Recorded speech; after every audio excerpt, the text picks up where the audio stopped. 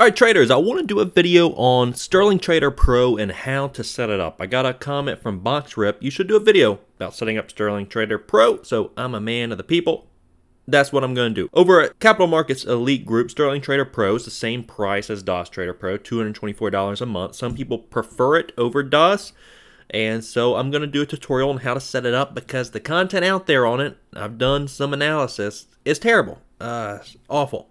And it's very dated. So I want to dive into that. And also with Sterling Trader Pro, you do get the rebate back as well, similar to DOS. Commissions are cheap, 0.0005 per share. So on 1,000 shares times that, it's going to be 50 cent minimum order. And then the ECNs, you can get a rebate. In the parentheses here, add liquidity, you get a rebate. Add liquidity, you get a rebate. So you can nearly trade for free over at Sterling Trader Pro as well. So I was playing around with Sterling Trader Pro. I'm on the demo here trying to get it set up all perfectly to do a tutorial on it, and I just figured, you know what, let's just make it not look so clean. Let's walk through it with you together so that we all can kind of learn, because I'm going to forget some of the buttons I push in setting this up. So I want to walk through it with you. I don't want it to be boring, but I want to make sure you understand how to tailor it to your own personal trading style. I'm going to tailor it to mine, and I'm confident you're going to learn some bits and pieces from this video that's going to be able to help you out in setting up your platform.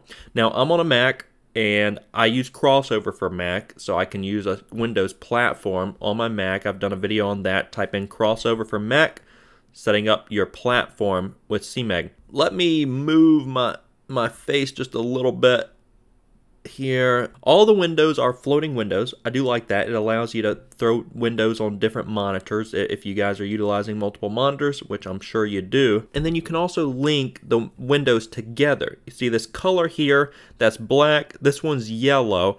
And so yellow for here, and then my level 2 window is yellow as well. Let's fill in some of this space. I know it's very ugly at the moment. And so yellow and yellow, and then my times and sales is yellow as well. So any stock in your watch list, which is located here, and if you don't know where your watch list is, just make sure you go to the action bar. Mine's located down here at the bottom. You can go to Windows and Quotes, and that's where you can access your watch list, times and sales chart, top 10 risers and fallers.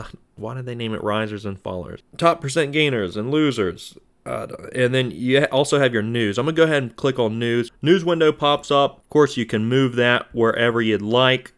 See, you guys get to see the dirty. And let's go ahead and click this bar here and change it to yellow. So now that way, let's go to our watch list and click on Apple. Double click on Apple.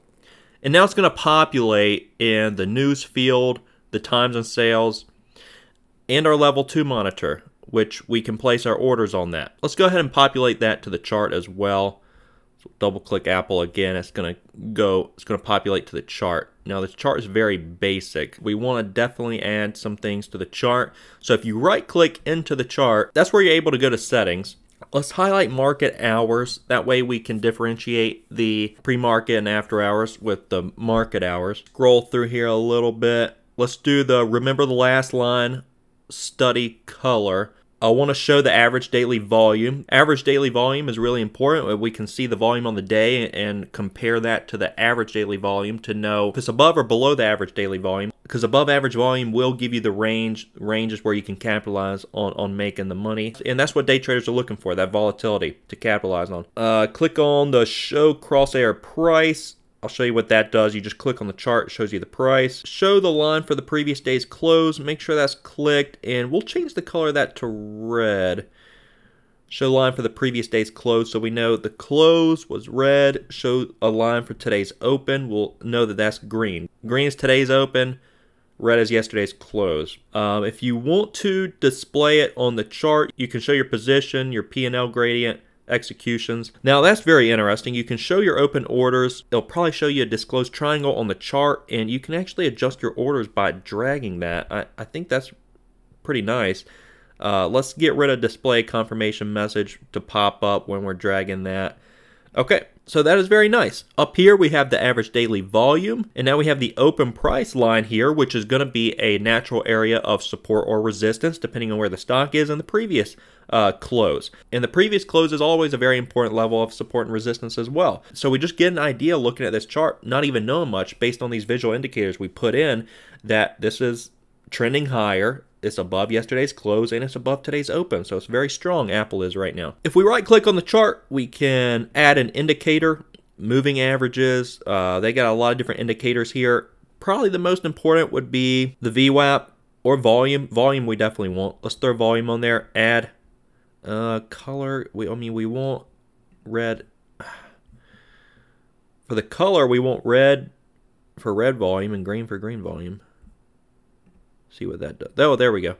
Okay, so now we have our volume chart. I'm glad I'm walking through this with you guys because this is important. And it actually shows us the volume per candlestick here. And I think if we go to a daily time frame, let's try this. If we go to interval, right click, go to interval and go to daily. Now it's going to show us the daily volume, today's daily volume versus the average daily volume that we threw in the chart up here. So now we can keep an eye on that relative daily volume by doing that. It's not a bad idea to actually throw up another chart and sync it with the yellow and have that as a daily chart. Let's do that. That is why we're here doing this. All right, that's going to be our daily chart. If I would have just been doing this to perfect a video, I feel like you wouldn't have learned as much because I would have been having to backtrack.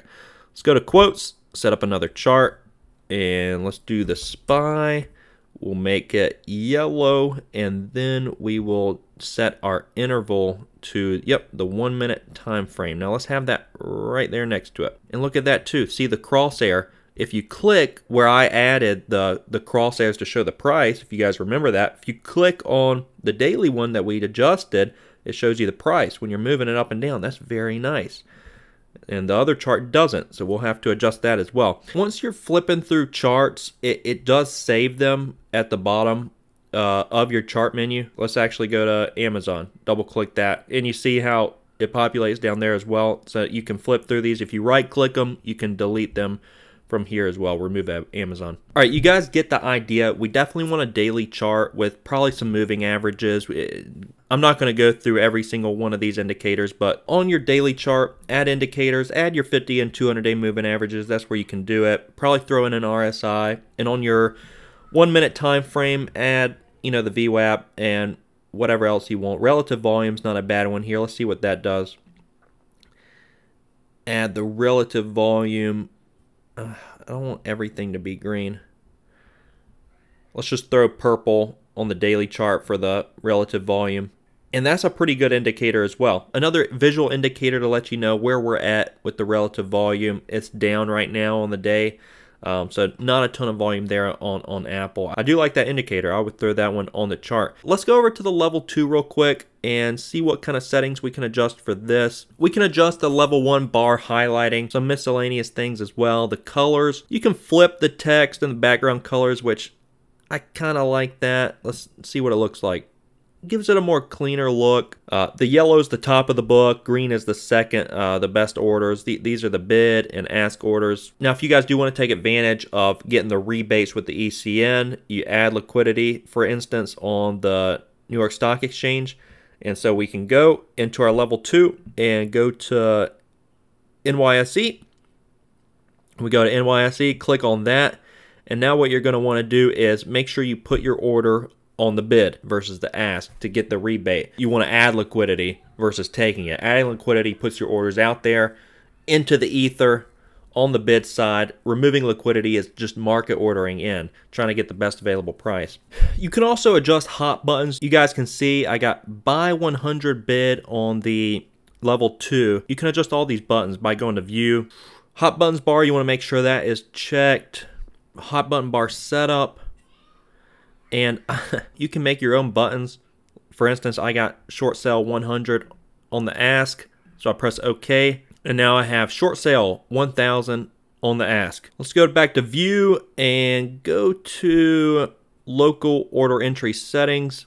This is where you can adjust the default. So quantity to open position, we can change that to whatever, 1,000. And your open position, do you want that to be a long or a short? Account, set that to your account. And then destination, do your destination so you get the rebate.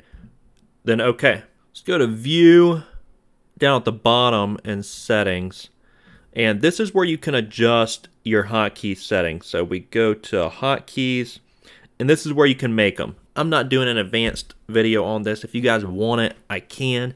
DOS has the more advanced hotkey setups, which I've done videos on. If you want really advanced hotkeys, I would go over to DOS. Here's one I got for the hotkey F3, buy 1,000, and it's a stop order as well.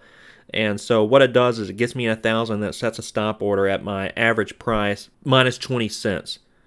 So immediately upon getting in, it sets an S stop order to get me out if the stock drops 20 cents. And again, make sure your destination you want to set to whatever you get the rebate for. Click your account. Your TIF you can set to current day for extended hours, immediate or cancel. So if you don't get filled immediately, cancel the order. Fill or kill now. Load and go so it doesn't ask you for confirmation. That's how you can play around with these hotkeys. You set them up. That's all I'm going to go into as far as the hotkeys go. But traders, I think that covers the general overview of the platform. If you want to look at any news, you just double click and it'll expand that newsletter out so you can read that. If you right click on your charts, you can select any interval, any bar style you guys like. We use the candlesticks here. The price style, they actually have the Heiken-Ashi price style, which is really interesting. It doesn't follow the typical candle style that we're used to. It takes more of an average of the last candlestick and gives you more of a trend to follow. I haven't used it very much. It's more for following trends, and it's really interesting. So if you want to play around with the Heiken-Ashi price style, that's something you can utilize. You can right-click any chart and add to linked watch list, and it'll throw it in your watch list below. This is your order window here. All your orders will get thrown into this window. And I like all the settings we adjusted on the charts. To be able to adjust your orders on the chart, that's really interesting. You definitely want to be able to show your orders. So when you get into these stocks, let's make sure we have that setting applied. So yeah, here's that down here. Show open orders. We want to show our executions as well. Traders, just play around with those settings. Hit the like button if this was helpful to you guys, and hit the subscribe button. I want to come out with content for you guys that is going to be beneficial for your trading and or educational. Sterling Trader Pro is really user friendly. It's a really clean, pretty interface. I think you guys will enjoy the platform. Let me know if you have any questions in the comment section below or anything to add that might be helpful for the newer trader. If you guys haven't yet, hit the subscribe button. We'll see you guys next time.